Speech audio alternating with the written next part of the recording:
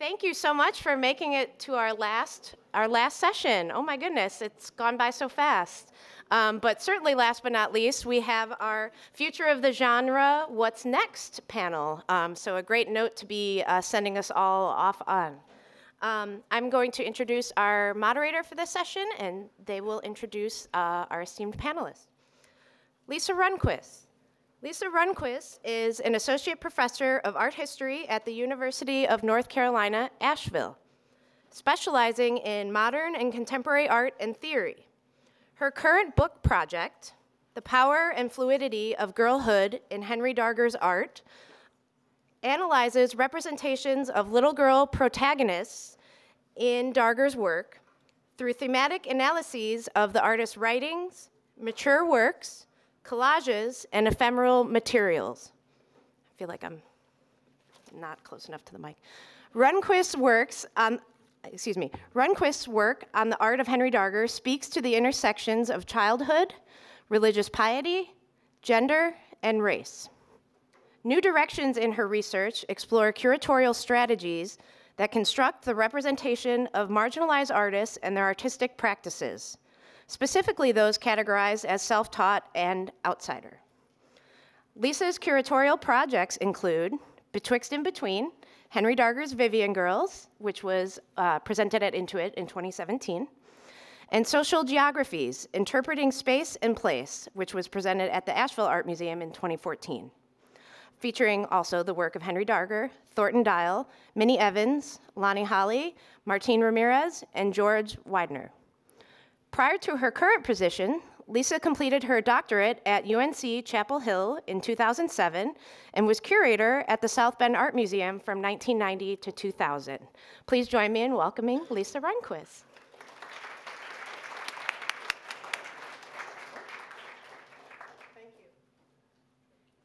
Thank you. Let's have our panel coming up, please.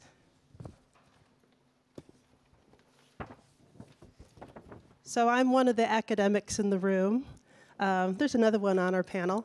But I'm also a collector and have been a collector. My whole family collected antiques and other kinds of objects and art. So all these discussions today are near and dear to my heart. And one of the things I do as a professor is kind of keep an eye on the museum culture.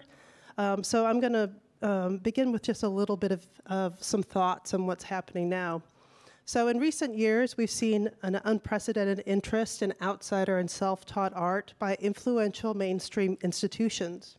For example, New York's Museum of Modern Art received a gift of 13 drawings from the estate of Henry Darger in 2012. Since then, the MoMA has featured Darger's art alongside contemporary artists in thematic shows, the latest being the 2016 Soldier, Spectre, Shaman, the figure in the Second World War. Excuse me.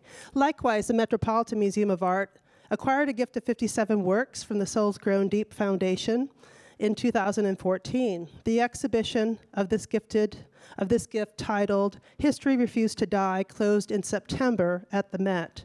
And very recently, Between Worlds, the Art of Bill Traylor, a retrospective featuring 155 works by the artist, opened at the Smithsonian American Art Museum and will run through March of 2019. The embrace of outsider and self-taught art by the MoMA, Met, and Smithsonian, among others, signals an integration of non-mainstream expressions into contemporary art and culture. But more importantly, it establishes cultural value for the genre on a larger and deeper scale.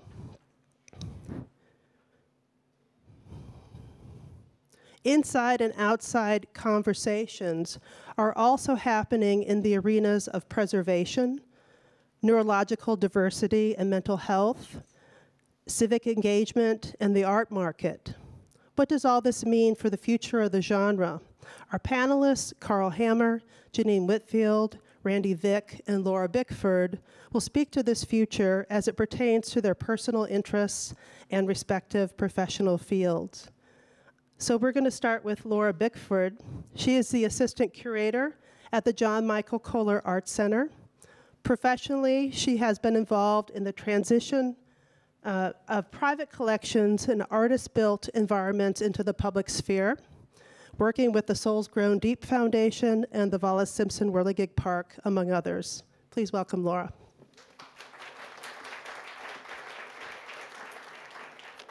And I'm also have a podium paper background, so I'm gonna come up here. And I'm speaking here today after being at the Kohler Arts Center for a little over a month. So I'm a new employee, really excited about my position, but I'm also a super fangirl of artist-built environments. And so I'm speaking about the future of both art collection, but also I think the potential for scholarship and preservation conversations to deepen and expand. I've known about the Kohler since 2007 when Leslie Umberger's amazing show Sublime Spaces and Visionary Places was there, and I was an undergrad at UNC. And that catalog blew my mind and changed a lot of my thinking about art, artist practices, artist studios, artist homes, and I always wanted to get back to the Kohler. So I'm so pleased and excited to have been brought onto the team to work towards the opening of the Art Preserve in 2020. And I just want to say also my director, Sam Gatmeyer's here, and he's been working on this project much longer than a month. And so when we do question and answers, we might hopefully do like a tag team if there's something very specific that Sam can answer. And so here, this is a photo of the Kohler Arts Center. None of you have never been. It's 2 hours with traffic and the construction like 3 hours north of here. And I encourage all of you to come, if not now after this, then definitely in 2020 when we open the new building. So our holdings of artist-built environments are vast, comprised of over 20,000 objects from 35 different environment builders that we've been collecting since the 1980s. And I'm sure many of you here know what an artist-built environment is, but I don't want to assume, so I'm going to start with the definition that I really like from Lisa Stone. And she writes, the two of the characteristics that come to define an artist-built environment are an extended artistic creation of interrelated elements as opposed to discrete works of art standing alone, and an artistic creation which occupies a specific place, an exterior landscape, an interior space, or both, whose content and meaning is derived from the spatial context or relationship of components to each other and to their location. And in some instances in our collection, we own the entire output of an artist's lifetime, even the structure that the environment would have originally existed in. In some instances, we have examples of work from environments that are still extant. As you can see here, some Fred Smith. We saw some photos yesterday of the park that still exists in Phillip, and we have components that were either ancillary, couldn't be saved in the original location and had to be moved, or representation of work that wasn't necessarily part of the environment but was a side of the artist's practice. And when I go through this presentation, I'm going to talk about our collection and some of the ways that the objects in there exist in relation to the sites, and then what that will mean for their long-term life in the art preserve. But I'm not going to go that much into specifics of the sites, but there's a ton of people here that could talk about that, and we can go into that more after.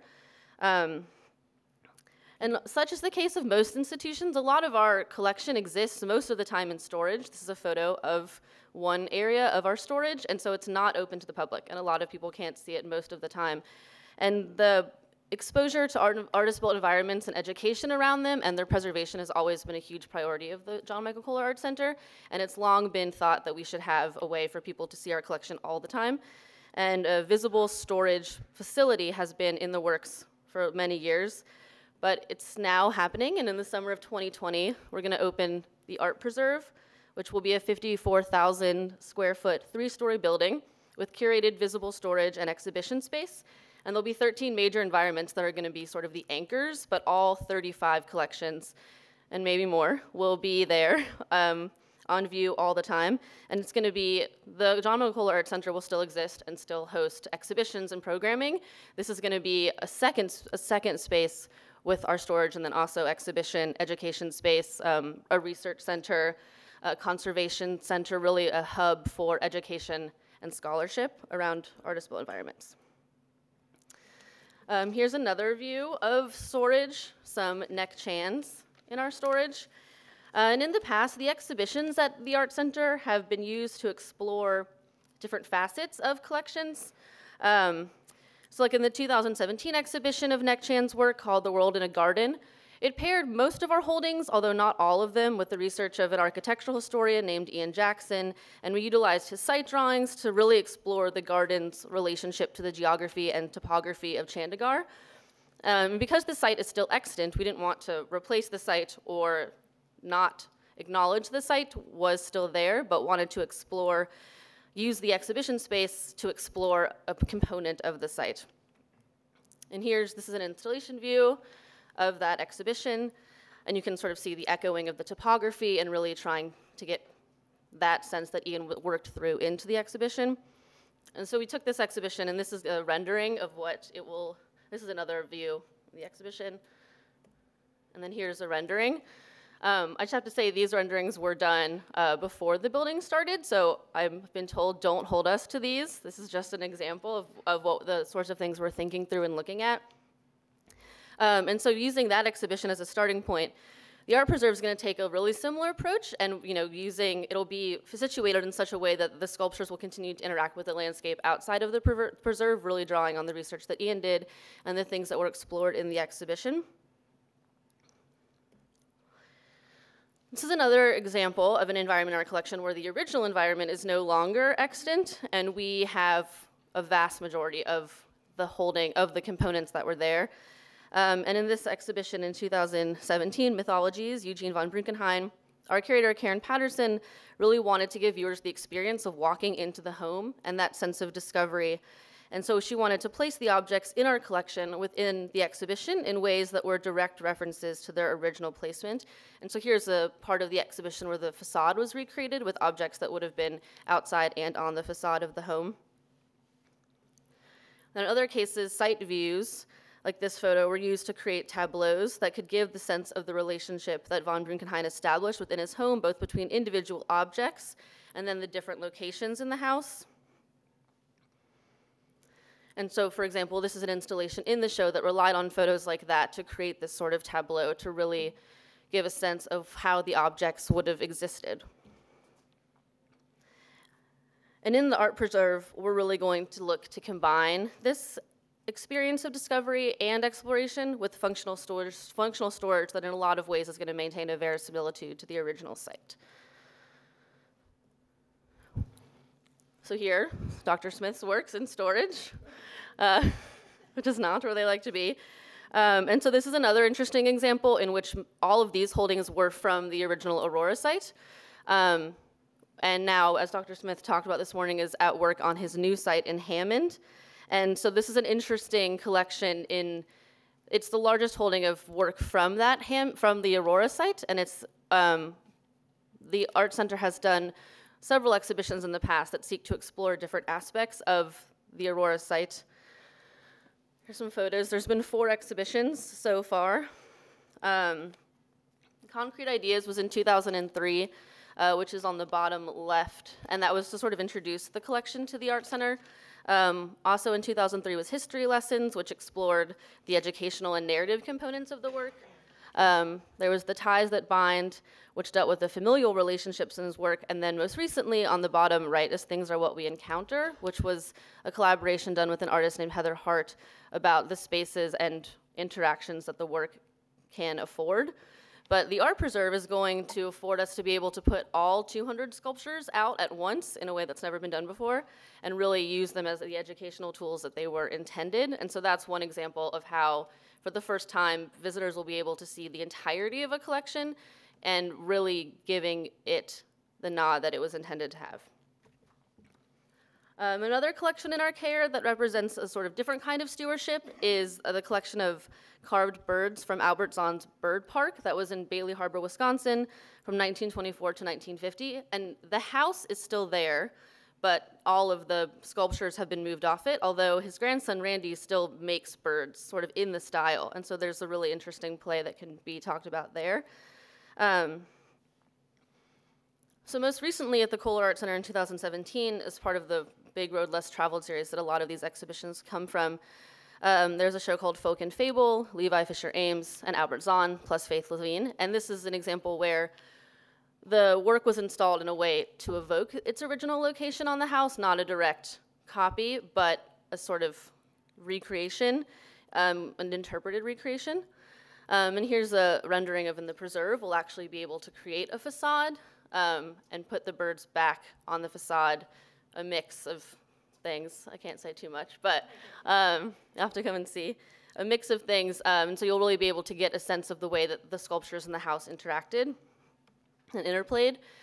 And similarly, in that same exhibition, the work of Levi Fisher Ames, who was an itinerant musician, storyteller, artist, and he carved hundreds of these wooden shadow boxes that are hinged, and they have both real animals and then also some folk tales, and they all normally live in the boxes that you can see on the stage, which he also made and were what he would carry around in. And we choose to store them in there because they're so perfectly fit that when the small boxes are in the big boxes, they're totally immobilized and it's dark, but that way no one ever gets to see them. And so again, this is a blueprint plan in the art preserve. They'll all be able to be out all the time, and we're going to put them in an area with a stage so that we'll have performances, and they'll be utilized around, surrounded by music, which is how they were originally done with Levi Fisher Ames. So again, here's another rendering, just to get you excited. There will not be a lone Blagden by itself. I was made to be very clear. That's not how it will look, but this is just to give people an example. We did break ground. A lot of people have asked if we've broken ground. We have very much broken ground. You can go up to the 3rd floor. This is a photo of this from a few weeks ago, so it looks even more advanced than this. We're going to take occupancy in the summer of 2019, and then it will be open to the public August 27th through 29th, 2020, and there'll be tons of celebrations and exhibitions, and so I hope that all of you will come, and we'll see you all there. So put this date on your calendar, and we look forward to seeing you in Sheboygan.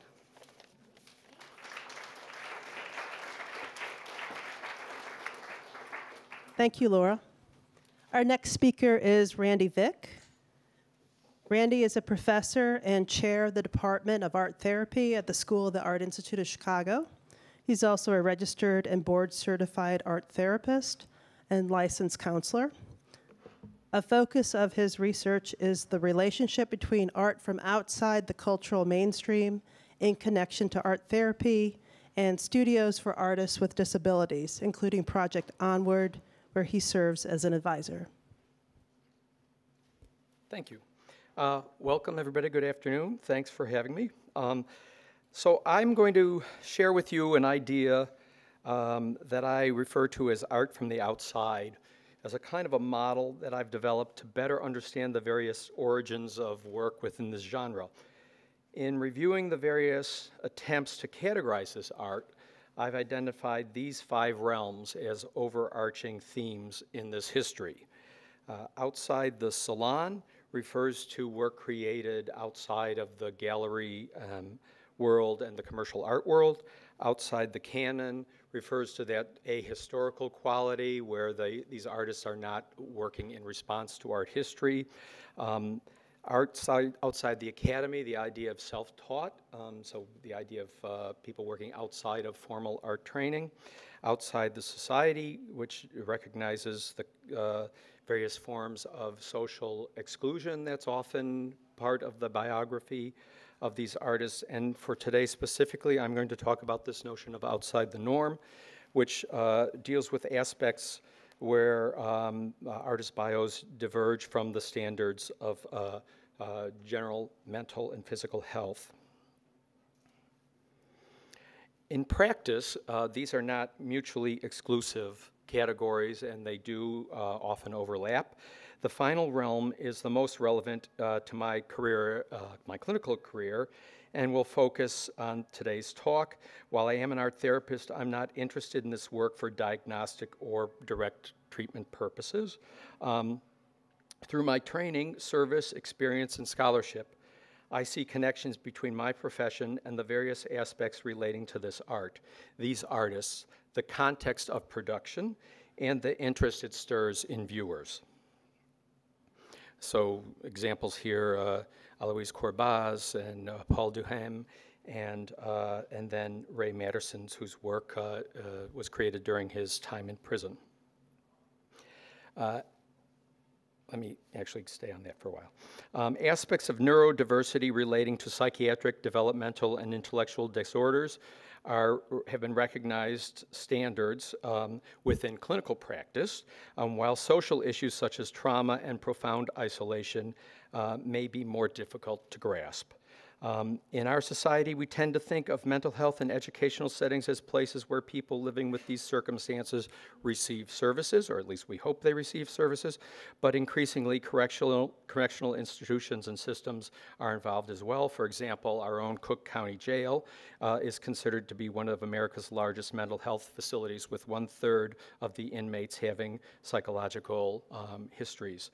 Mental, physiological, intellectual, behavioral, cultural, and social dimensions can and do overlap in complex cause and effect fashion. Two artists that will be familiar to you. Most of you will recognize the work of Adolf Wölfli on the left and Martin Ramirez on the right as archetypal examples of outsider art. Residing a world apart, both had similar stories. Living the first half of their lives in their communities and then spending the last 30 years or so in psychiatric hospitals. While there, each began to produce what would become a massive body of work that is still admired today. Less familiar may be this drawing by Gottfried Mind, who lived in 19th century Switzerland. Despite significant intellectual limitations, his tiny, meticulous drawings, particularly those of felines, earned him the nickname Der Katzen-Raphael, or the Raphael of cats. The drawings and writings found in Henry Darger's Realms of the Unreal have sealed his place in the pantheon of quote-unquote outsider artists. His sad, reclusive life and poverty confirm a veneer of otherness, which is seen by some as a confirmation of his outsider status. These four artists exemplify profiles classically encountered in this genre. Certainly traumatic, psychosocial, and other, quote, clinical circumstances can alter perceptions and focus, and can, in turn, contribute to isolated conditions experienced by many potential creators. But many others live in similar circumstances, yet never produce artwork. Talent, it would seem, is a rare commodity here, as it is in other segments of our society. In some ways, this traditional notion of this art has been predicated on Dubuffet's concept of art brut, that is entirely pure and somehow untouched by culture. I don't buy it. I don't buy it then, and I don't buy it now. Like Agnes Richter's jacket, shown here, preserved in an archival box at the Prinzhorn Collection, such ideas are relics of another era, when patients spent months and years in asylums, relegated to the distant edges of their communities. Happily, changes in society and healthcare mean liberation for individuals who in the past lived out their lives in such institutions. Does this mean that creations by neuroatypical people are destined to become fragile memories wrapped away for safekeeping as well? Well, fear not. Like many mainstream artists who seek residencies to have concentrated time to hone their craft, many of the individuals in this category have found that life-altering circumstances create a time and space in which creation can occur. I liked that conversation yesterday about space. I'm going to talk about the time piece. For me, this intense framework of creating is a thread that weaves through many of these artists' biographies. In cases such as Wölfli's, this was a hospitalization, but many other conditions seem to evoke creative outpourings as well. James Hampton had a night shift job while simultaneously, over a 14-year period in a rented garage in Washington, D.C., created his astonishing Throne of the Third Heaven of the nation's Millennium General Assembly. A lot of time went in crafting the title, I suspect. And someone was talking about, oh, Cleo, you were talking about the drawing that had taken the artist 21 years. earlier. So this idea of amount of time to dedicate to a body of work or even a single work is an essential feature of for all artists. When forced into early retirement for health reasons, Eugene von Brunschenheim launched into an artistic career in multiple and diverse media, creating works such as this chicken bone chair. During years of incarceration, Mark Francis found a way to turn scraps of everyday life into dramatic sculptural vignettes reflecting on his prison life. Charles Steffen spent time in a psychiatric hospital, but created the bulk of his drawings working at home in the years after his discharge.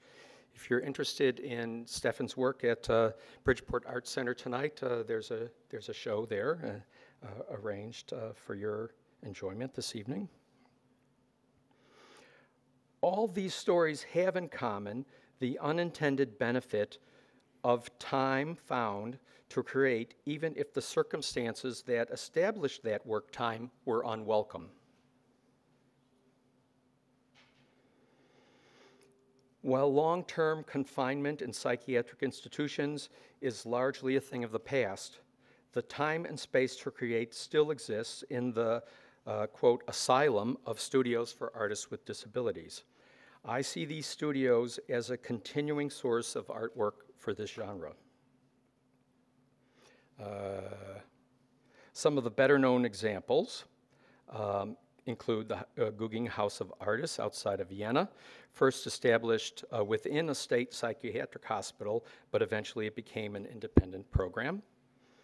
So they didn't move away from the hospital moved away from them. The rest of the campus of the hospital was turned into a technical college, and they stayed on. And in the mid-'70s, Creative Growth in Oakland, California was founded and has served as a pioneering example of an independent, community-based studio. While I have visited many of these studios, I'm most familiar with Project Onward, a program I have been affiliated with for many years. While it started in connection with a city youth art program, it later moved to the Chicago Cultural Center and now resides in a neighborhood art center alongside other studios artists.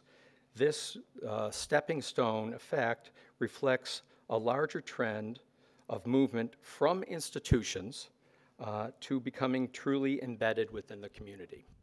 And so this piece by Adam Hines gives you the address, and that's where I hope all of you will come tonight and see the studio.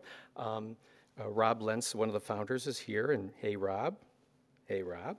Thank you very much for being here. As with the best of these studios, the staff at Project Onward finds ways to support artists with the time, space, and materials they need, and then steps out of the way to allow the artists to develop their work. Such studios represent the next generation of artists in this genre. And this is literally true in the case of Project Onward, where Ricky Willis is following the footsteps of his older brother, Wesley. Here's a small example of some of the other artists who are currently working at Project Onward. So clockwise from the upper left are works by Jono Jagulian, Ruby Bradford, Louis DeMarco, David Holt, Fernando Ramirez, and Jackie Cousins. And more by all of them later on this evening. These studios have also increasingly become places of social action and identity. Here, Stefan Dobie uses some of his trademark characters to raise some autism awareness. The very fact that such studios exist, that the artists and their work enter the public sphere and are seen and admired, reflects the larger trends in our society regarding access and stigma. I'll close with an invitation and a shameless pitch to visit Project Onward this evening for the after party for this symposium. There you'll see firsthand the works by Tony Davis and other artists who have been contributing to What's Next. You'll be able to see the work, meet artists, and purchase some work if you would like and are smart. And this is Tony's first single-person show. And I'm very excited for him. He's someone I met before he came to Project Onward and was able to introduce him. So for the question of are these artists still out there, they are, and they're out there making work for your enjoyment. So thank you very much.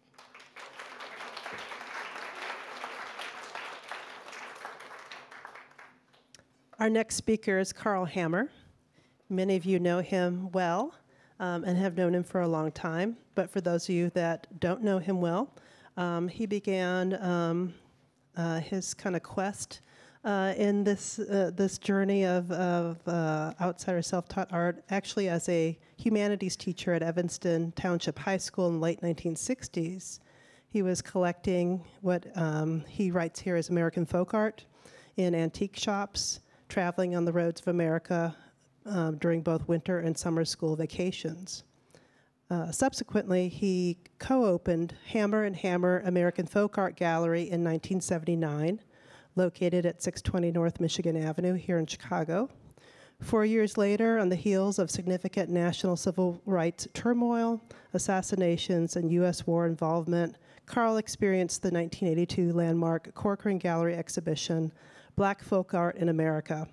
From that period on, an evolved Carl Hammer Gallery focus resulted.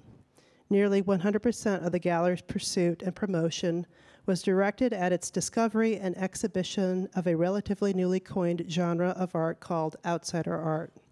Art which was unrelated to the mainstream and stemmed from deeply personal visions which had little or nothing to do with folk traditions.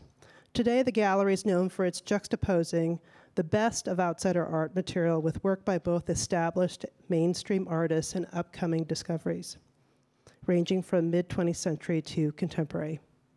Carl.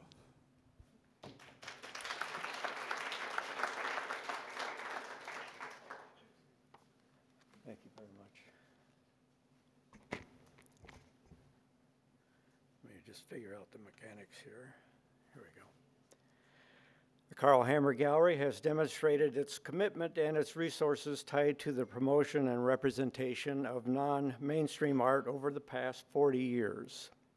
Indeed, I believe it is a safe assumption to make that future recognition for the self-taught outsider artist is already very much on the roadmap for broader interest in developing the scholarship and the collecting of the genre by academic mainstream art establishment by the academic mainstream art establishment in general. Excuse me for fumbling around here. Feel a little more comfortable if I turn this way.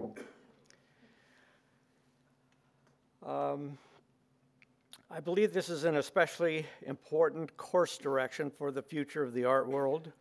Being a gallerist and seeing both the international and local aspects of gallery interaction with both the mainstream and the outsider, it feels to me that this is an important course direction, as I said before, both local and international, as inclusion of essential and historic modes of visual expression that we now realize the non-mainframe body of work to be, helps push aside the barriers of both academic and prejudicial restraint, encouraging scholarship for broader understanding and inclusion, and equal understanding, if you will, of the stage in the international art continuum.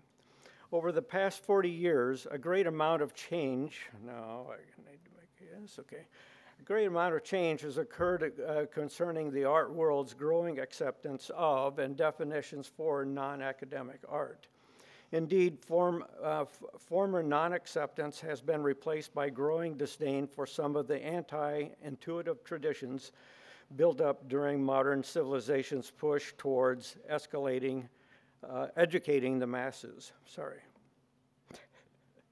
When I first started collecting some 50 years ago, I wasn't clear about how to describe what I liked or what I disliked or what I collected, but I essentially realized that there wasn't really, there wasn't really a term, let me getting lost here. I realized there wasn't really a term that accurately encapsulated all that I was interested in. So for lack of a better term, I and most others called anything that wasn't mainframe art, folk art. Looking back at the early days of Hammer and Hammer American folk art, my gallery's initial identity, I recognized the misunderstood significance of an amount of the art we were representing, which was not folk art. My gallery's 1979 grand opening spoke most clearly to the that lack of understanding when, as I walked from my car to my gallery's Michigan Avenue entrance, I met for the first time in my life an artist whose very existence defied such categorization. Lee Godey, Chicago's already infamous bag lady artist, stood blocking the entrance to my new gallery home, carrying with her two humongous portfolio bags chock full of her latest production of canvases. She, being the French Impressionist of Michigan Avenue, would not let me pass before successfully intimidating me into the purchase of some of her most recently produced artwork. Her frequently chanted rant reverberates with me even today. I'm better than Monet, Manet, Degas, ... Eventually, I came to recognize the full importance of Chicago's infamous bag lady artist. Some 25 years later, subsequent to our initial brief but consequential encounter, the Carl Hammer Gallery gave this amazing woman her first bona fide solo gallery exhibition. And the 10 canvases, which I ended up purchasing, come on, Carl. I screwed up here. Pushed the wrong thing here. Good. And the 10 canvases, which I ended up purchasing from her that evening, they still remain in my collection to this day. As Carl Hammer Gallery began to garner more and more interest from the numbers of fine arts collectors that were constantly in and out of the Breskin building at 620 Michigan, which housed perhaps a dozen or more fine arts galleries during the 70s and 80s, I began to notice an increased amount of interest being paid to us that was not so much by our earlier customer base of folk art and antiques collecting.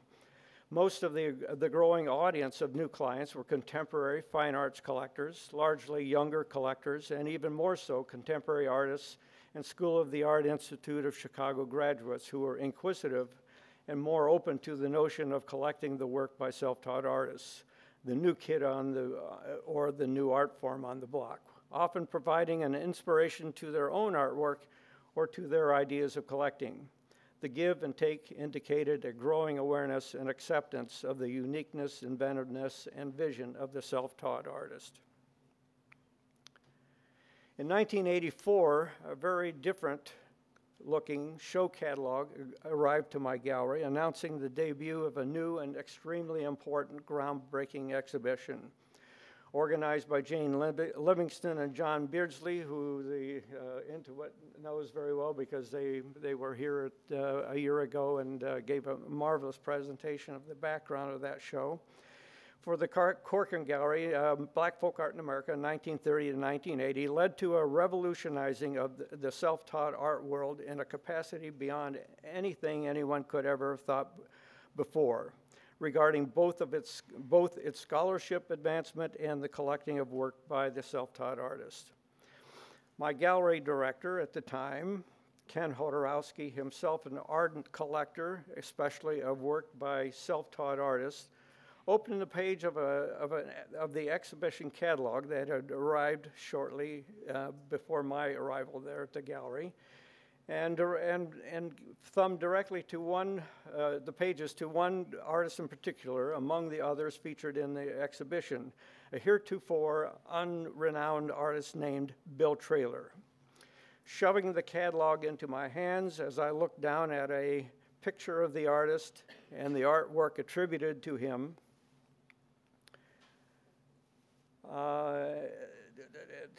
my gallery assistant urgently advised me to get in my car and drive to Montgomery, Alabama that very moment. 3 weeks later, I did exactly that. I met with Charles Shannon, himself an artist, the discoverer of Bill Traylor back in the mid-1930s, and the collector of this prodigious body of work, along with his wife. I explained the mission of my gallery to both, and of my interest in introducing Bill Traylor to the Chicago art collecting world.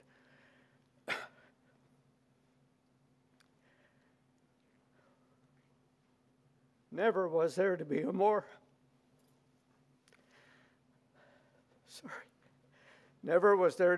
important set of consequences influencing me, the direction of the gallery and the art collecting world as well. Given the response then and now, some 80 years later, in regards to the recent opening of the superb Traylor retrospective at the Smithsonian American Art Museum titled The Art of Bill Traylor, it might seem as though I was holding a crystal ball. At approximately the same time as the Black Folk Art in America exhibition in 1984, art critic Roger Cardinal coined the term outsider art, describing the heretofore untitled self-taught genre. It was a new term to which most of the art world now subscribes when describing any art defined by Jean Dubuffet as raw art or as art unadulterated by culture. Dubuffet was right on in describing it as such. It is raw because it is creation in its most direct and uninhibited form. In Dubuffet's own words, it was anything produced by persons unscathed by artistic culture, where mimicry plays little or no part, contrary to the activities of intellectuals. These artists derive everything: subjects, choice of materials, means of transposition, rhythms, styles of writing, etc., from their own reserves rather than from the stereotypes of classical or fashionable art. From that point on, historically, that is, the mission for Carl Hammer Gallery became clearer and more dedicated. And I assured myself that the road less traveled was the road to follow, at least for the foreseeable future.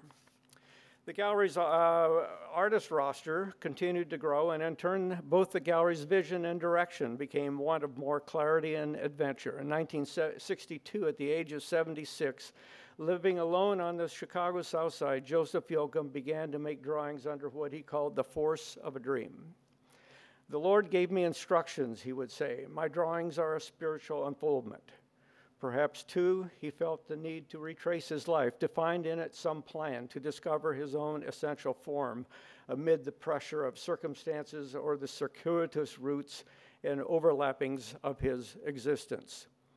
Discovered by Whitney Halstead and avidly collected by a number of Harry Who artists, I better start pulling these down here.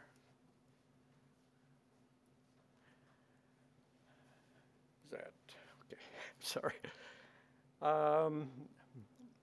Discovered by Whitney Halstead and avidly collected by a number of the Harry Who artists in Chicago, I was encouraged by my gallery director, again, Ken Hodorowski, in 1982, to mount an exhibition of his drawings and his connectedness to several Chicago artists. So Joseph Yoakum, his influence on contemporary art and artists was a landmark exhibition for the gallery and an overdue tribute to the artist and his memory.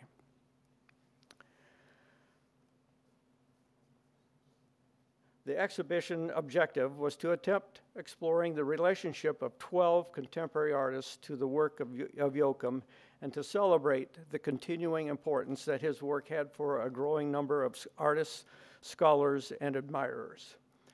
The exhibition idea was as transformational as were the surreal landscapes that he drew. For several years prior, most of the same artists exhibit side by side with him in this exhibition had collected his work, each recognizing the significant influence this God-inspired landscape artist had on their own work.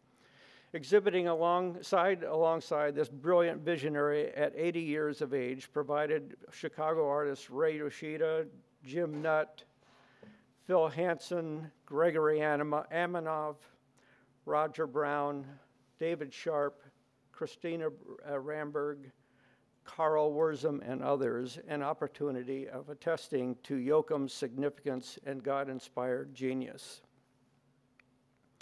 These are some of their works. This is David Sharp's work, Ray Yoshida's, Christina's, Roger Brown's. Clearly, many of the Chicago artists who shared Dubuffet's, many were the Chicago artists who shared Dubuffet's premise of recognition and respect for self-taught visionaries like Yoakum. For that, I give credit to their consideration and overall impact on the collecting public. In particular, the Chicago imagists themselves had an immense influence on the shaping of many significant collections in which outsiders now enjoy a major presence. Their work, in turn, is a visual demonstration of the powerful influence self-taught artists like Yoakum and others had and continue to have on them. Living in the Midwest, and more specifically the city of Chicago, our eyes have been opened by the richness of the discovery and collecting of such artists.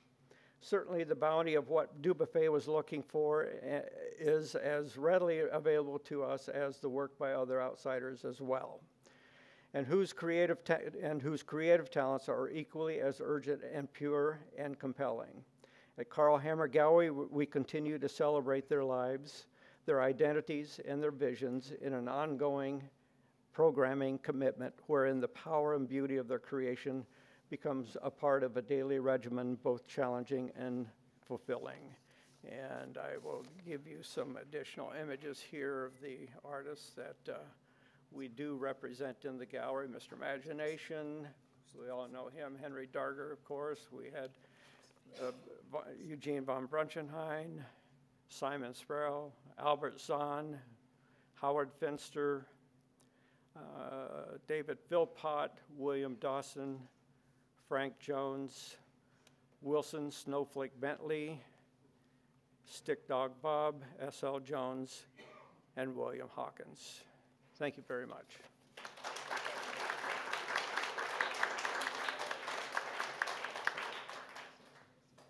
Our last speaker is Jenenne Whitfield. Jenenne has served as the executive director of the critically acclaimed Heidelberg Project for 25 years. Under Ms. Whitfield's direction, the Heidelberg Project, founded by Tyree Guyton, has risen to international status and is currently recognized as one of the most influential art environments in the world. Under Whitfield's leadership, the work of the Heidelberg Project spans 5 continents and has collected over 25 awards locally and nationally.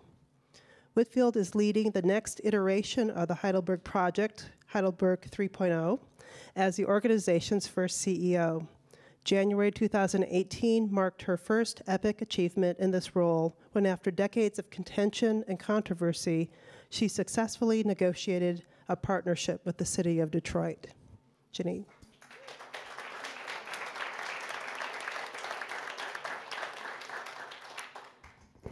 Well, good afternoon. I'm happy to be here with you, and this is going to be one of the first times that I have ever given a lecture that wasn't directly about the Heidelberg Project. I think that the story between Tyree Guyton and his grandfather is quite remarkable, and it really speaks to the subject of what we're discussing today. The story goes that at the age of 9, Tyree's grandfather, Sam Mackey, gave him a paintbrush, and he declared his hand was on fire. And then at the age of 88, Tyree gave the paintbrush or the markers and the crayons back to his grandfather as a way to deal with the death of his wife. And Sam created this amazing body of work from the age of 88 until his death at the age of 94. And Sam Mackey's work is a part of the permanent collection in the Dubuffet Museum in Lausanne, Switzerland. Now, what's interesting about Tyree Guyton is that he actually, let's get a slide up here. He actually is a trained artist. He studied at the College of Creative Studies. And I remember when I first met him 25 years ago, I turned down Heidelberg Street and it changed my life. I was a banker, okay, just so you can get a feel for this. And I remember seeing his work, and I really did not think the man was an artist. I thought he was a man who had too much time on his hands. And then after about 6 months, I found paintings that looked like what you see here, stuffed in a corner with footprints on them. And I remember asking him, and you know, my gosh, in my own intellect, this is what art was supposed to look like. I said, this is fantastic. Why don't you paint like this? And he said it was because it was too easy. So this just gives you an idea of how Tyree was creating before he started the Heidelberg Project. Beautiful landscapes. But then he moved into this different kind of era. And he said that he took a few of his paintings to his mentor, Charles McGee. Some of you may know him. He's about 94 now. And that Charles McGee took his painting and put it on an easel and just began to mark it up and said, I'm going to have to undo what that institution did to you. And he said, I want you to lock yourself in a room, this is what he said, smoke a joint, get naked, and paint. 1986, a year later, the Heidelberg Project was born. So what you're seeing here now is that more loose and fluid kind of concept or way in which he decided to create. And what's really interesting is that I look at principles of metaphysics in the work that we do, and the end being declared from the beginning. And then what I want to just kind of plant in your mind is that Tyree's grandfather started drawing at the age of 88, at the end of his life. And, you know, oftentimes when we come into the world, we come in with no hair, no teeth, and that's the way we go out. That's my point, the end being declared from the beginning. And as children, when we create, we're loose and fluid, and we just do what we feel. And it's very interesting because that is what Sam Mackey, here we go, his grandfather, begun to do when he created. He reverted back to this childlike quality. And that's what you see on these drawings, and this became a huge influence on Tyree Guyton's style. And yet Sam's works were very, very sexual. You will always find penises and breasts in his work, cleverly hidden in the work. But to take you back, and my slides are a little bit out of order, so this is what you start to see now. Tyree creates what's known as studies, and he's always created studies, even before he created the first house on Heidelberg Street. So that's what you're looking at here.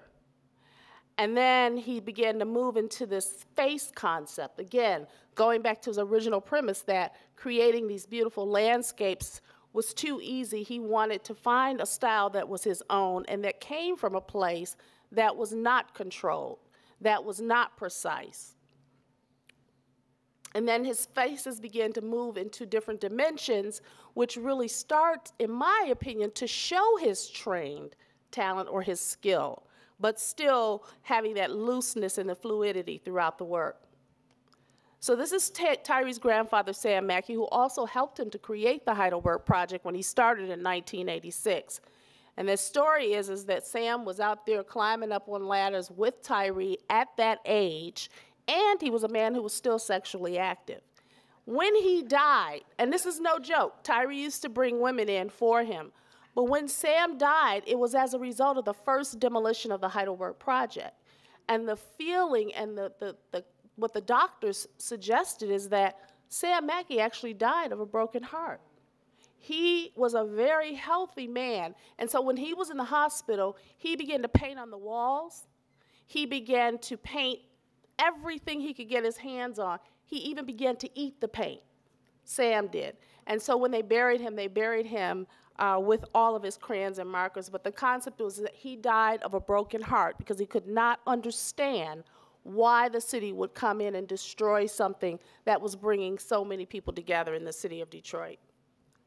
So this is his work again. More of Sam. Very childlike, as I said, only crayons, markers, and ink.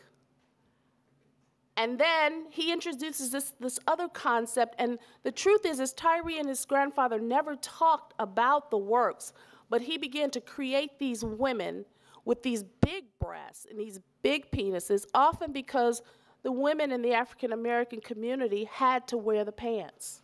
So that was what that concept, where that concept comes from. But then you can see, this is Tyree's image. Now he began to explore that same kind of principle. He never saw the works that Sam Mackey created when he began doing these paintings. So once again, you can see on I don't know what it is that your left? The first big mama with the big breasts and the big stomach. But then if you look at the picture right next to it, you begin to see, once again, this more sophisticated style starting to creep into the work. So then Sam is the one who introduces the house concepts to Tyree. You know, again, creating at the age of 88, and he's just creating these houses, and he's doing all of these people, creating all these people. And then what you start to see is Tyree move into this concept with the study process again. All of these are studies where he's literally creating these houses. Some of this is kind of prophetic because he could not have known when he created the image on fire in the middle that the actual Heidelberg Project would, in fact, suffer 12 fires or be on fire. When these artists talk about being divinely inspired, I don't think it's to take it lightly. I think that there is something that's deep and profound about that and what they do and how they produce as a result of that. And so, of course, this leads to the actual creation of what is the first house on Heidelberg Street, which is known as the Fun House. And this was one that was created in 1986 and was one of the first that was destroyed in 1991 by the city of Detroit. If you come to the Heidelberg Project today, you can still see the famous Dottie Waddy house. This is where it all began. This is where Sam gave Tyree the paintbrush, and this house has been in his family since 1947. So his history is literally on that street that he has been creating and working on for 32 years. Another one of the structures that he created, House of Soul, this was destroyed in the fire. And it's funny because one of the kids in the neighborhood saw these vinyl albums on this house, and this just goes back to Dr. Smith talking about that education, and the kid says, "What CD player do you play those in?" And I just thought, wow, you know? So it was an education for them to actually see the vinyl on the house. Happy Feet, again, these were all abandoned structures on Heidelberg Street that Tyree literally transformed into works of art. Very whimsical, very fun-like. The houses were not functional on the inside. It was just a way to bring a positive attention to an otherwise blighted area. And this is the famous OJ house. So what I'm really showing is that this concept of what Tyree was learning from his grandfather became more important to him than what he had learned in school, but he took it to a much, much more extreme level. And of course, the party animal. Every house has a story, and it was based on what actually took place in those structures, because remember, he had lived in the neighborhood since he was born. But then to take it to another level, this is actually celebrating the tricentennial of the Detroit Institute of Arts, and he decided to create a structure created with a burned kind of effect, and the campaign posters that he literally collected from the Heidelberg Project, the same politicians that in fact destroyed his work. So he took those campaign posters and fashioned this structure that we had made, And on the inside, it was a video that, or not a video, but an audio that was recorded, their speeches of all the things they didn't do. It was called Open House. And then we're taking to the street now with some of his works, how he transferred many of the images that you saw earlier on paper to the faces in the hood, art that he says speaks to the automobile industry, using the relics within the community to paint these famous faces. These are his most collected works, Faces in the Hood. And then using the whole concept of repurposing materials. Tyree hardly ever works with anything that is new. So what you're seeing in the effect are works that were salvaged from the fires that he then transformed into different works, leaving a part of that rust and burnt effect. So most people don't really know his work, and this is what I wanted to bring to you today. So the one with the gun, pistol packing politics. How appropriate, because that's literally 15 years old. And works that were created in Switzerland on a one-year residency. This is actually monoprints. Clocks, time. All themes that were existing on the Heidelberg Project. And of course, the man himself, Tyree Guyton, who now is creating a different path for himself. And he's going in a different direction and shows and exhibitions in various places, and leaving me to take the Heidelberg Project to the next level, which I'm very excited about, because women are ruling this, and I'm very excited about that. Yes, we are. Yep. We're doing the damn thing. And, and I thought it was profound that he wanted and willingly handed the baton to me because he felt that I was capable and qualified. Thank you.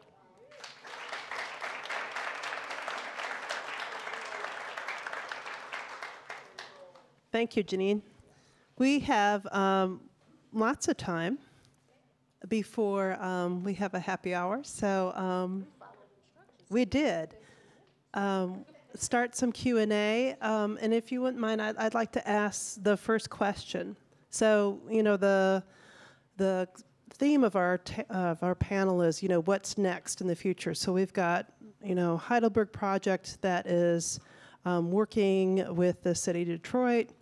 We have a gallerist up here who has been selling contemporary art and outsider art and whatever manifestation we want to call it, side by side for about 40 years. We have someone who represents one of the successful and inclusive kinds of workshops in the city. Another person here from a museum that is expanding and starting a state-of-the-art kind of preservation center. So are we at this moment where we are truly having conversations between inside and outside? If you think about also the exhibitions I mentioned at the very beginning, are we at this moment where we're just not preaching to the choir, we're talking to other people that are new to the genre, are getting interested? Is this a breakthrough moment?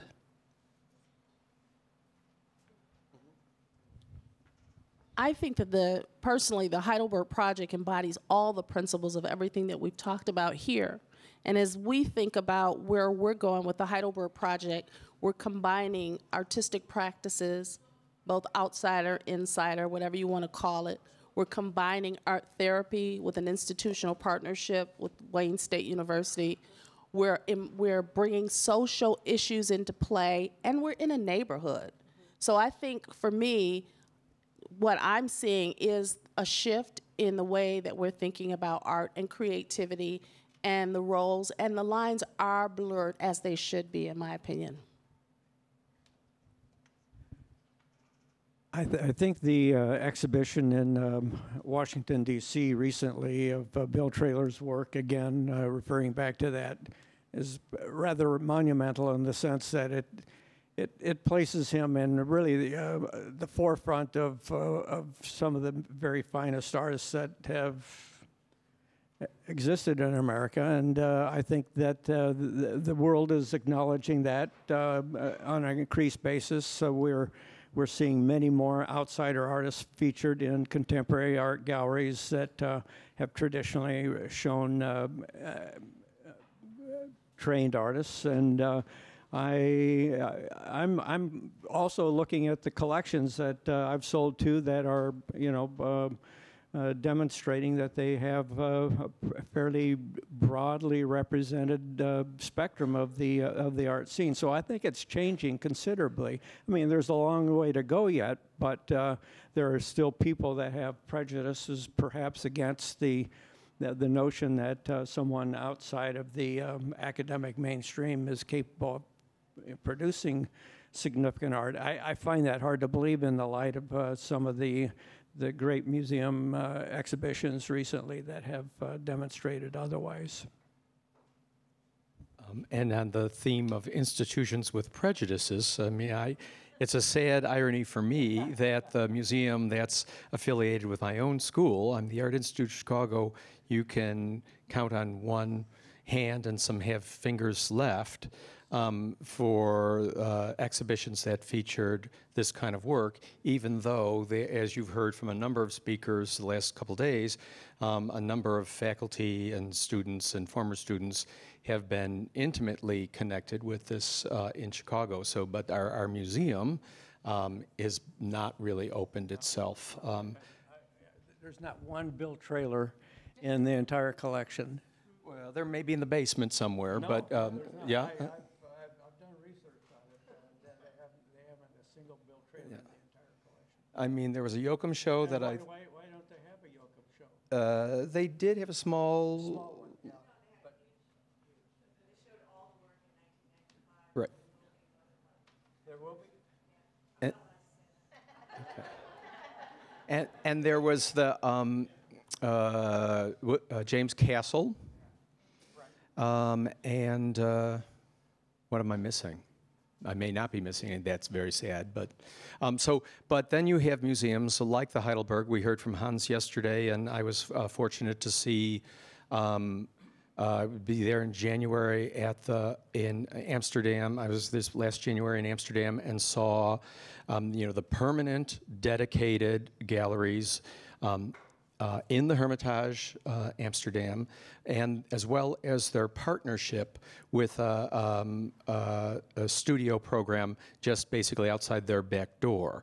And so that's the first I know of that such a major museum has that dedicated connection. I mean, Lille does as well, but then also this connection with a studio program where production is happening at the same time. So that's a new element, and I would love to see that in some other museums. I'm not going to count on it happening at the Art Institute right away, but.